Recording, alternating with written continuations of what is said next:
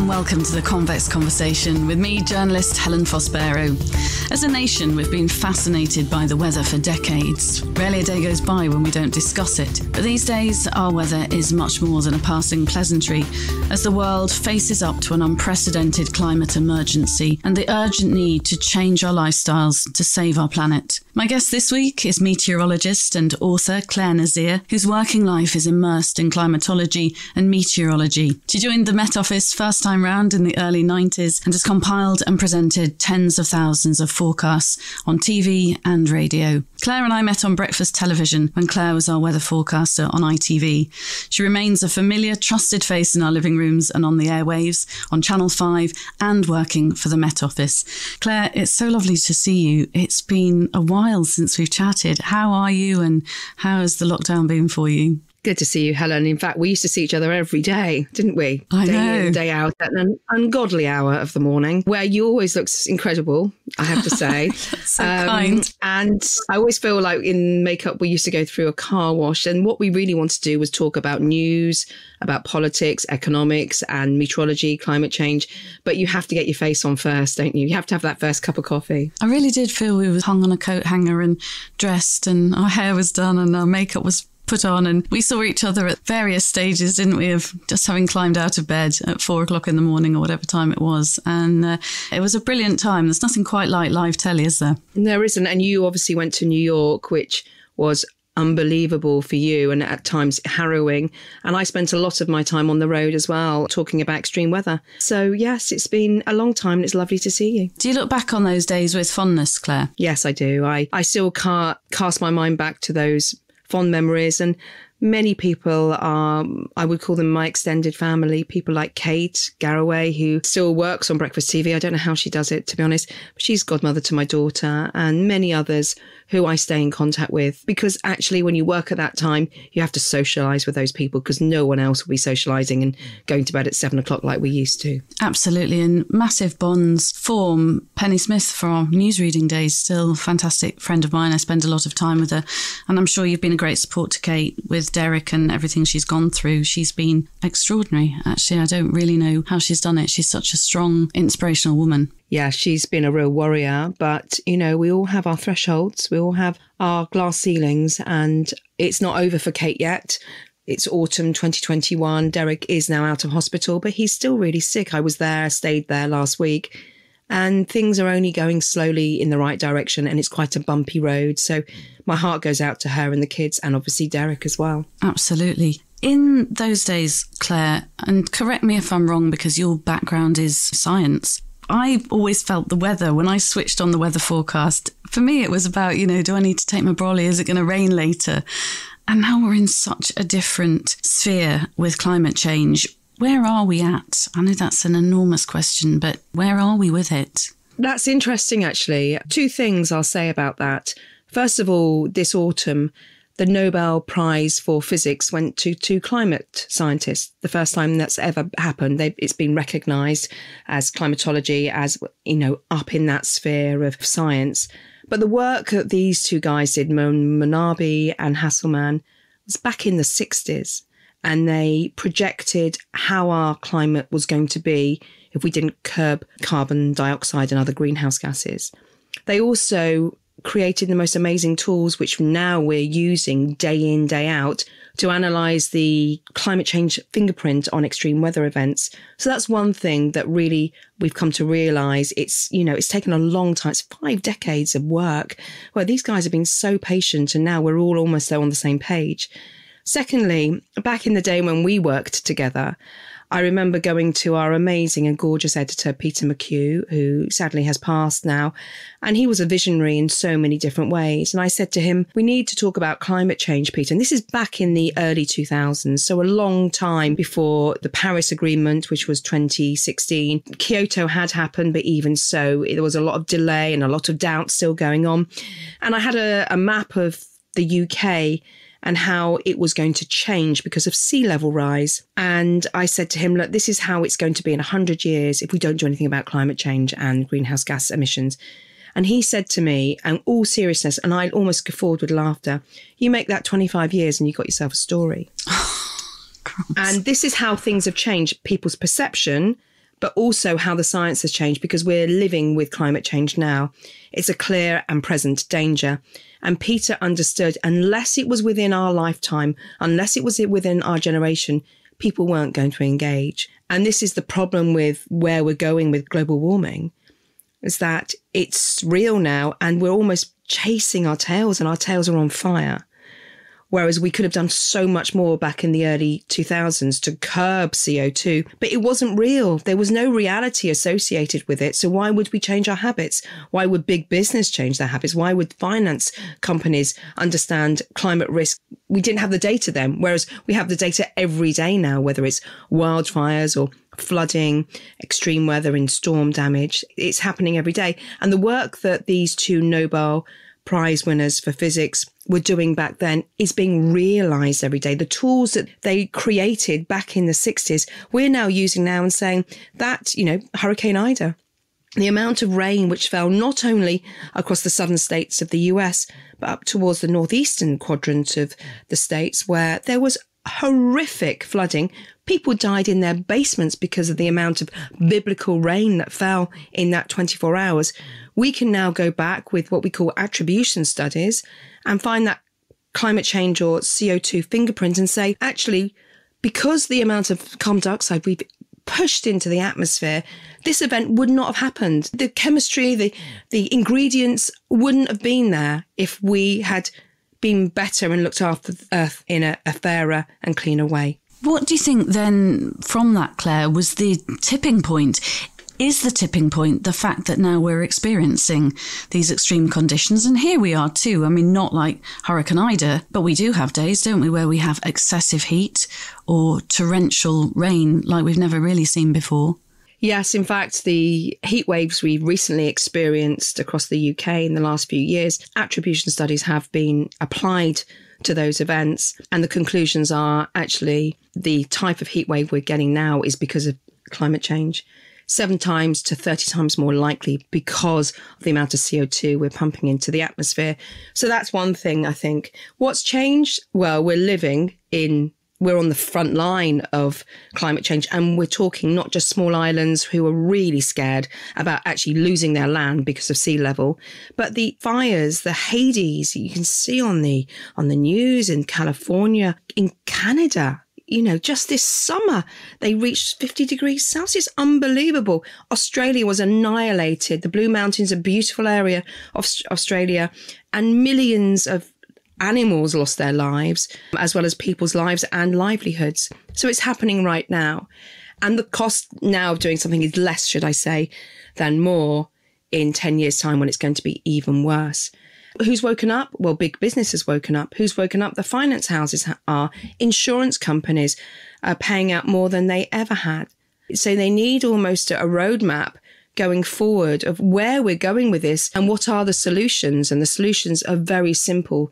They're clear and they've been mapped out for decades now. We have to change our lifestyles. And that all comes down to sustainability, clean living, and reducing our CO2 emissions. So working towards net zero. Does it frustrate you that change is still very slow? I feel frustrated as somebody who cares very deeply about the environment without the scientific knowledge that you have. But I do have the realization that if we all don't act soon, our planet won't be here for us in a few decades to come. I get frustrated with things like going into supermarkets and still seeing bananas and avocados and things that don't need to be wrapped in plastic. Why do we just not ban that? I think one key thing I've seen recently is the consumer demand is driving down costs on new innovation. So I'll give you an example. Back in 2013, there was a beef burger created by stem cells and 3D printing, which is unbelievable. And it cost something like, and I'm going to throw a figure out there, but I'm sure it was more than that. To develop the prototype, it was about $100,000, something like that. Now, people were saying, well, that's pie in the sky and that's never going to get onto our shelves. But actually, in 7-8 years, the industry has gone from that to now being able to create the same burger at a cost of around $10 to $20 because The innovation is there, the technology is there, the computing capacity is there, and the desire for people to eat what we call meatless meats is absolutely going through the roof. So when people demand something, then technology responds, scientists and innovators respond. And then along comes the business person and says, oh, we'll have some of that because obviously it's going to make us money. So with the alt protein market, it's going through the roof right now. And if you read numerous reports about where it's projected to be, say, in the next 10 or even 20 years, the amount of land that we'll be using just to farm cows, which have an incredible environmental footprint just purely by what they eat, the amount of land they use, and then where they're shipped around the world for us to eat, and the waste then that we see because of that. These reports are suggesting 60% of that land is going to be left dormant because the cow almost will be not redundant, but certainly put in a corner there. So these reports are using analysis and real-time data to project only 5 or 10 years into the future. And when that sort of data is used by or seen by people who want to make money out of the next best thing or the next new thing, then they're all latching onto it. So investors are now putting a lot of money, huge amounts of money into these companies. And the results will be realised in the next few years. And it's not just meatless meat. We're talking about EV here, electric vehicles. Even the UK government has pledged that no, there's going to be a rollout of EV to a point that we're going to stop making cars which use petrol and diesel in the next 5 to 10, 15 years. Is absolutely unbelievable, and something I don't think we could have reported on with any credibility even 10, 15 years ago. Give us a flavour, Claire, when you're in the Met Office.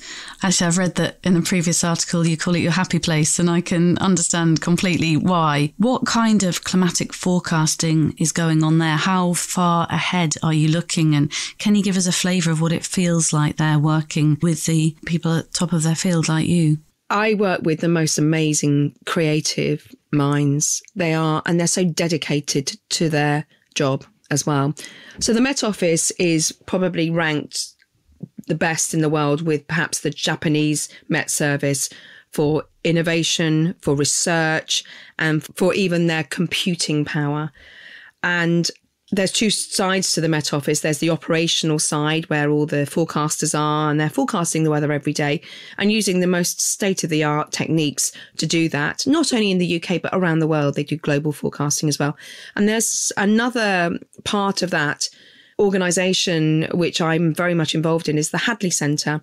And there's over 100 climate scientists there who contribute and research to create research, not only for their own fields, but also for the International Panel on Climate Change and other institutions around the world. And what these two bodies really need and require every day is huge computing power and capacity, because we're talking big data here and we're going into the world of deep learning. The amount of information that we need to utilise to understand not only what's going to happen tomorrow or the next day, but what's going to happen in the next year, 10 years, 100 years, 300 years when you come to sea level rise, because sea level rise is such a slow burn, but it's going to carry on even if we curb CO2 emissions. That sort of data is fundamental to their work. And even in the last few years, things have changed. There's been a step change. There's been a real acceleration in what they can do. So I'll give you an example. With climate computer models, not only do we have to understand tipping points, and you spoke about tipping points earlier, tipping points in terms of Amazonia, will it go from a carbon sink where it's absorbing carbon dioxide to a carbon source where it's emitting, and some parts of Amazonia are now doing that, to massive ocean currents which really dictate our weather, to the jet stream and how it's going to change because of climate change, and sea ice, Arctic sea ice, the amount of melt happening every year. They're large scale processes, but what we haven't been able to understand or really define in a really good and a high level way, the local processes which also contribute to climate change impacts. For example, in the UK, what we see, particularly in the summer, things like storms. Now, if you cast your mind back to the summer this year, 2021 in London, roads became rivers as we saw a massive storm come up from the south. And this caused so much damage across London. It really did. There was so much flooding, incredible amount of disruption. I can't imagine what the insurance bill would have been. And also people still living out those nightmares, because if your house is flooded, it takes 6 months minimum to get back to a point where you can live in it again. So the climate change models are now refining their ability to be able to understand what's happening, not at a grid space of 10 kilometres or 50 kilometres or 100 kilometres, which is what we use for forests and for oceans, but at 1 to 5 kilometres, a much, much more fine scale. So we can now model what's happening in London or in Hull, Manchester, Glasgow, Edinburgh, Belfast, and understand what the impacts are likely to be with another step in warming. So for us, one of the key things we are seeing through the summer is the summers are getting hotter. We are seeing more heat waves, but also we're seeing more rain. But this rain is localized. This rain is torrential rain, which is damaging rain, which is violent storms, which impacts people on a local level. But there's 10 million people in London. You get a storm coming up like that, and it's massively disruptive to a huge swathe of the population of the UK. So this is really important studies that we're doing here at the Met Office, and work which now not only we can analyse and we can gain results from. The other step change I've seen in climate change is the language that these scientists are now using in their reports, so it's accessible to everybody. So we actually understand the numbers plain and simple, and we can act on them. So the information can be used for insurance purposes, for banking, for businesses about where they're going to locate their buildings, for the infrastructure of cities, how we're going to plan our next set of roads or green spaces or cycle lanes.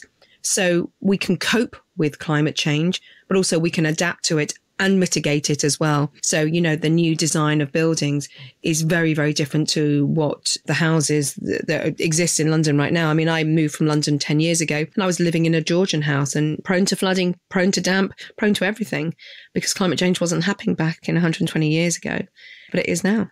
This week I was hosting a rail conference about decarbonisation in the rail industry, and climate change was one of our debates, and talking to experts about how the railway has to change, because we used to joke in the old days, didn't we, about leaves on the line and things like that. And of course now flooding and excessive heat and all the extreme weather that you've mentioned has a massive impact on our safety and transport and railways. So it was interesting to see what they were doing.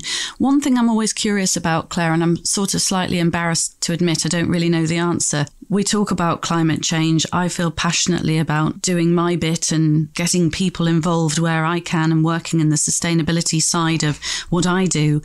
I don't really understand the numbers and how a change in the temperature causes the extreme weather. Why would you know about this? Because it's almost like we all use washing machines, but when my washing machine goes wrong, I don't know the first thing about why it's gone wrong. It's just making a squeaky noise. And the science behind climate change has been there for years. But the practicalities of that are what you understand, and that's where you're so good in the role that you do. However, in a nutshell, I'll give you an example. The global temperature of the world, so the global temperature has risen by about 1.1, 1.2 degrees since pre-industrial levels. So we're going back now to the 1800s, when in the Industrial Revolution, we started using fossil fuel like we've never used before, particularly coal at the time, and we were churning it out. And in fact, it improved our lives, immeasurably on every level. It started in Europe. It moved then to other, what we call developed countries. And then obviously the big players such as India and China, the emerging markets, sort of came into their own and used the technology to a scale we've never ever seen before. So we're all pumping out greenhouse gases, and that's burning fossil fuels. That's oil, gas and coal. So that's one thing. And the level of carbon dioxide which has been pumped into the air has gone up from about, we measure this in parts per million, about 280, and that's pre-industrial levels, to now it's around 415 parts per million. So it doesn't sound very much, does it? It's jumped over, it's doubled basically, pretty much, almost since the 1800s. That's one thing. And can I just say that level is different depending on where you live in the world. That's almost like a global level. And we know that it is that number because there's a gold standard of measuring that happens in Hawaii called the Mauna Loa Mountain. And they've been studying this carbon dioxide emissions for 5 decades now. And, you know, you can see that even the deviation through a year when forests come into their own and they absorb more carbon dioxide because their leaves grow. And then when it spikes during autumn and winter, because obviously there's less foliage to absorb the gases. That's one thing. The second thing, you think 1.12 degrees is not much. The last time we had a ice age here across the northern hemisphere was many millennia. But the temperature was only 5 degrees lower. We're not talking about the temperature here in Manchester this morning is probably 8 degrees. It's going to probably go up to 13. That's a nice hike. That's a hike of 5 degrees. We're talking hundreds of years, thousands of years of change. So the energy in 1 degree of heat across the globe is gargantuan. If we dropped by 5 degrees globally over the next 2, 3 years, 10 years, we'd go into probably another ice age, mini ice age, definitely. So if you think about it in the other terms, going from a step of 1 degree, 2 degrees, imagine how, this is why Greta talks about your house being on fire. The heating that's happening across the world is playing out in natural processes, are responding in all the ways that they should respond because it's too hot. So that's why we talk about it in those terms. When we talk about carbon dioxide, the reason why we focus on carbon dioxide is not only it's a greenhouse gas. So when it absorbs heat, it becomes more active as molecules or as a gas in the atmosphere and then emits heat. It acts as a blanket, keeping the heat trapped within the lower layers of the atmosphere. That's one thing. The other thing is when you produce carbon dioxide, in the atmosphere, it lasts for a heck of a long time. It lasts for hundreds of years. So that's why we have to do something about it now, because it's going to take a long time for that carbon dioxide, the life of carbon dioxide, to actually slowly wane. Methane is a more potent greenhouse gas. It emits much more heat when it absorbs infrared energy, but it doesn't last as long. So one of the solutions that many climate scientists are suggesting is we need to deal with the methane issue around the world because methane's going up and it's produced in lots of different ways, including the way it's emitted in just rubbish, in just food, cows. But the other issue we have, and you know, we touched on tipping points. There are many tipping points around the world. And that's when we talk about climate tipping points, we're talking about abrupt and irreversible change to the system which we're looking at. So I'll give you an example. When the sea ice melts and melts completely, we're in a very different world there. And permafrost is another one, which is a big issue, something which we're massively concerned about, particularly around the Arctic Circle. And we've seen unprecedented fires in the summer because of the heat that's really been transmitted and affected this part of the world. When permafrost thaws, when the ice, which is embedded within the ground, slowly melts, it releases methane as well as other gases. So that's something we really are concerned about because that's hikes in air temperature, which plays into the global temperature. The other thing I must talk about here also is the global temperature is 1.12 degrees of heating we've seen since pre-industrial times. That's not a uniform temperature. Africa is heating faster. And the Arctic is heating faster, at least twice as fast. So there are parts of the world which are really seeing the impacts of climate change much quicker than we are, say, in the UK. Does it break your heart, Claire, when you see, you know, the ice caps melting and the devastating effect that climate change is already having on Indigenous people and cultures and remote parts of our planet? And when you talk about remote parts of the planet, these are the people who've been living with nature for all their lives, for all their generations. And they're the ones who are suffering the most, I would say. So that's one thing. I do take it very personally when people are ignorant about climate change. One really important measure I think that has happened recently is 10 years ago, climate deniers had so much airtime on television and radio because of impartial reporting. And it wasn't impartial because A, they got their facts wrong. Their arguments were flawed. But this is 0.001% of the people who have got really loud and very annoying voices. COP26, where 197 countries are coming together to discuss the climate crisis. There's consensus that the science is right. The language is strong. The language has never been stronger and more confident because we understand and we've seen the results, and people are coming together to try and create solutions. And the people who have the greatest voices should be those who've been living on the land and have seen the land change immeasurably through their lifetimes. And this is livelihoods here. We're talking about their food, about where they live. I mean, I live in a brick house, and even on the worst storms, I might have some wind damage, but I can still step out the next day and feel okay. It's not the case for millions of people around the world, particularly rural communities.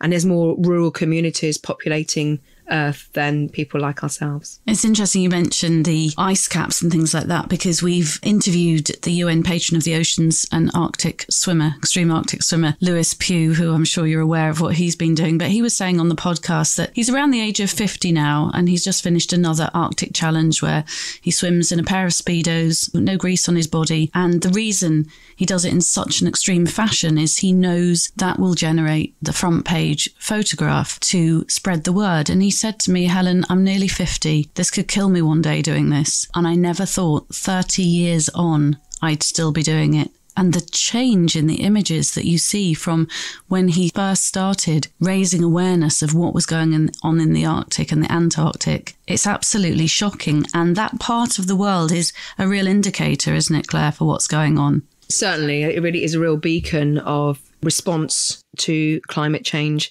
And that's the key thing that we're looking for here. And the evidence is obviously everywhere. But these campaigners who have been campaigning for decades, I mean, I don't know how they get up in the morning sometimes, because they are battling against multinationals, against governments who, even though they may be saying the right thing, there are net zero pledges all around the world right now.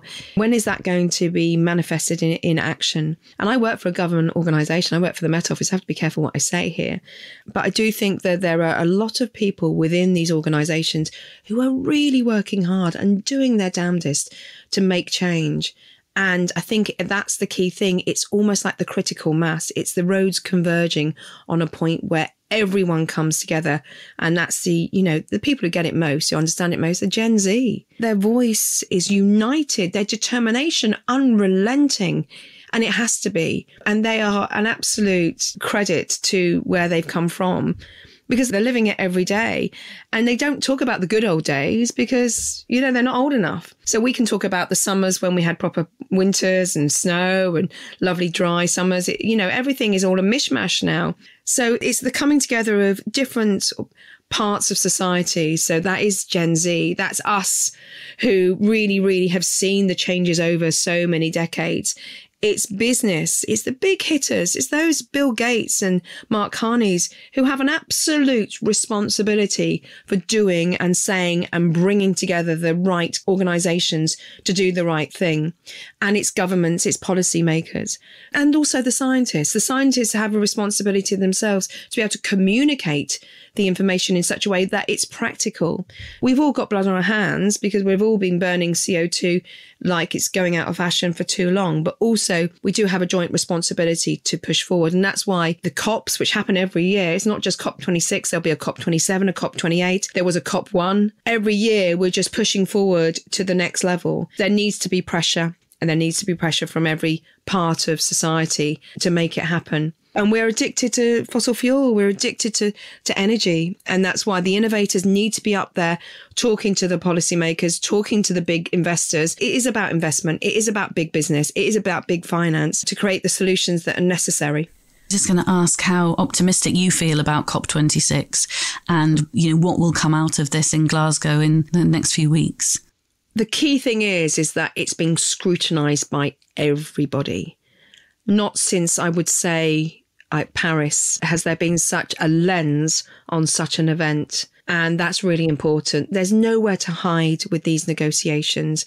It's going to be reported through the channels. The tentacles go out to every ear in the world. Everyone living on this planet is going to be listening to the results of the discussions of what's going to happen, what's going to unfold over 2 weeks. Some good things. Biden is there rather than Trump. And there's big players around the world, where there is a lot of unknowns. Australia, China, Russia, Brazil, who are all big emitters and have a lot to lose short term from changing their habits and their ways and their policies. So it's going to be a very interesting event. From my point of view, as a climate communicator, I've never seen such an amazing array of information which is digestible, which is palatable, more so than ever. Now, everybody can have a look at this data, understand the conclusions, the projections, the future trends in climate and also impacts, and work backwards from there. So the information's there, it's out there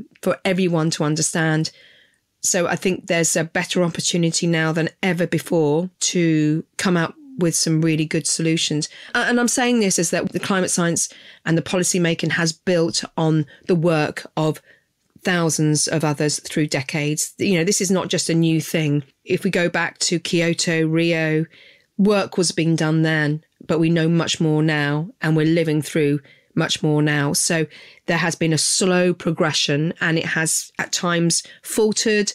There's been a lot of doubt, but there's a huge amount of determination now. So I do have a positive feeling about COP26 that we are going to get some results. Where did your passion for all this come from, and how did you end up studying, I think it was, I'm going to get this wrong, oceanology? Is that right? Oceanography and maths at university. Yeah. I went to a state school. It was a pretty basic state school at the time. It's now changed its name and its uniform for various reasons.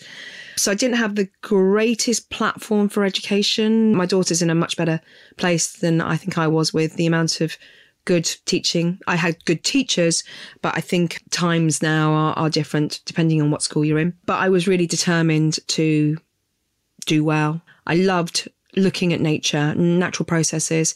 I teach kids now, actually. I teach youngsters about weather. Do you? And yeah, and the only thing I need to do is just step outside with a bunch of 5, 6, 7-year-olds, look up in the sky and go, right, what's happening here? And, you know, it's amazing. It's science in action, and the empowerment you get just from explaining how a cloud forms. It stays with them. And it's, you know, that's a seed. It's a seed of incredible knowledge, and that's how it started for me, really, that can grow into an oak tree, really. And so mathematics is my first love, and I studied mathematics, but I always wanted to study meteorology. It's fluid dynamics, it's called in the world of science. So I went from mathematics to a master's in oceanography, but it was the mathematics of oceans. And in particular, I was very interested in, at the time, how pollution flowed from rivers down into the estuary and out into the ocean. So I sort of based a lot of my study on that. And then I did a postgrad in meteorology, and was very lucky enough to gain a place at the Met Office. There was 800 people going for my job. Wow. 2 people got it that year. So I was very, very lucky. I had a lot of support, though, from my University of Plymouth, who managed to get me a scholarship for my master's, a NERC scholarship, which was just incredible. And I would have gone on, I think I was offered a PhD, actually, at Hull University. Were you? My part of the world. Yeah. But I just needed to get in my hands dirty, really, and get into my career. And the Met Office training was absolutely incredible. And, you know, I'm not talking hit TV and radio here. I'm talking proper hardcore science. So the stuff that you do, and you learn the training and the academic level you have to reach to qualify. So in those days, it was 3 years of training. And so you had on the job training, but also you had 5 months of just being in a lecture theatre, just learning from the best people. And then you go on to do advanced forecasting training, and, you know, you're always learning. And that's the thing about weather.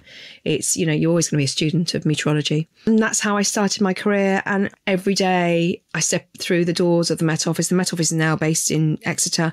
And it's an incredible building. It's state of the art. It's, oh God, you know, you feel like you've just hit a film set. It's so beautifully designed. And there's been so much vision in biodiversity around it. It has no heating or air conditioning. The heat is pumped out from the supercomputer, which sits close by. But in the summer, there's a stream that runs through the main sort of street of the Met Office, and the windows and even the curvature of the building is utterly breathtaking.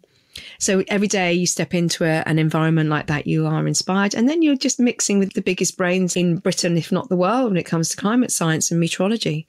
So it's a no-brainer for me, really. And I am a small brain amongst really big fish there. And it is an absolute honour, and I feel very humbled to be working in that environment. And when you went down this path as a youngster and you were so motivated at school, your school sounds very similar to mine. I like the way you described it, actually, as a basic comprehensive. That's probably how I'd describe mine. What about mum and dad? Did they inspire you and support your vision and dreams at that young age? Oh, absolutely. Both of them incredible. And everything is possible. They're amazing. And my family are amazing. I've got 3 brothers. I've got an amazing sort of very 21st century family. Lots of, nieces and nephews. And my dad's Pakistani. My mum's from London. And everything was open to negotiation. And you can do this, Claire. It was incredible. So coming from a humble background, but a family full of love, I am where I am today because of my family.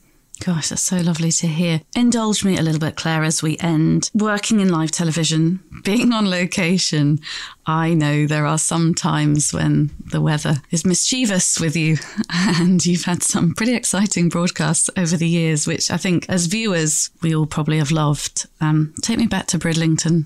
Oh, Bridlington. Well, that's just north of your neck of the woods, isn't it? It is. A lovely part of the world, yes. I love that coastline along there. And the backdrop when you're presenting the weather as the sun's rising at 6 a.m. is absolutely stunning. And it's a really nice moment for viewers as well when you go, hi, good morning. Okay, you're just getting ready for work. You're just getting ready for school. Take a moment and look at this. And, you pan round and there's an amazing sunrise and the beautiful beaches or the bays of that area, the coves. And, you think, actually, I'm blessed to live on such a beautiful island. However, there was one particular morning in Bridlington, I believe it was mid-July, a few days before my mum got married, actually. And there was a storm brewing. And I'd been on the south coast the day before and I'd been presenting there and saying, there's a storm coming and it is going to whip and lash the UK. And it's unusual for this time of year. It's July. I think it was, I would say 2003. My editor, your editor at the time, Martin Brazell, who loved sending us out in all weathers, head to the East Coast where it's worse.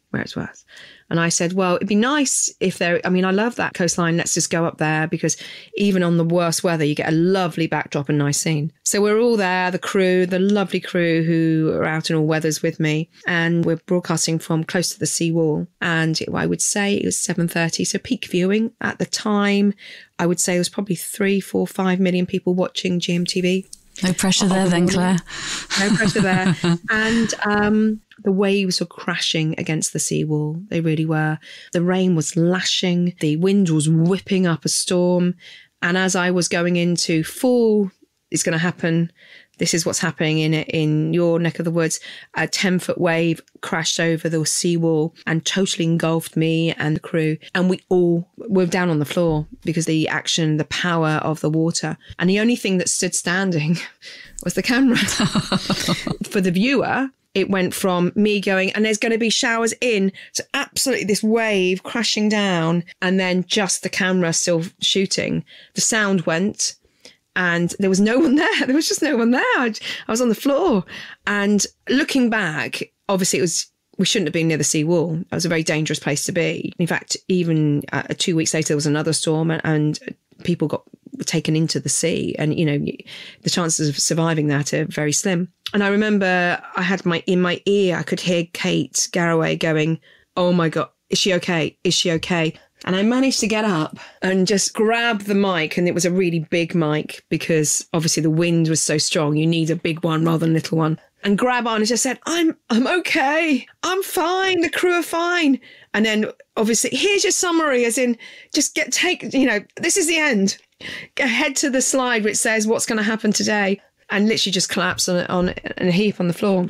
And then what happened afterwards, which no one really saw because obviously we were off air, all these amazing people came out of their houses from Bridlington, sort of along the promenade. Particularly, there was a set of B&B women who brought me bacon sandwich, a cup of tea and a blanket. And it was just like, God, people are lovely. People are absolutely lovely. They'd seen what happened. It was scary. It really was. And we were all shaking, all of us were. And it was an absolute testament that we should have not been there. And the next day, Martin Frizzell, our editor, who's now award-winning editor of This Morning, sent me to somewhere else in the country to talk to lifeguards about why it was such a stupid place to broadcast from and why it was irresponsible and we should have been well away from that scene rather than getting the big and best story of the day. So I learned a lot of lessons through that. You do a lot for your story, but I think I stepped too far that time. Yeah, it's funny though, all those forecasts you've done, and that obviously will be a very memorable one for viewers. Just before we wrap, Claire, I've realised that I haven't talked about What Does Rain Smell Like and the children's books that you write and your podcast, Mostly Climate, and your charity work.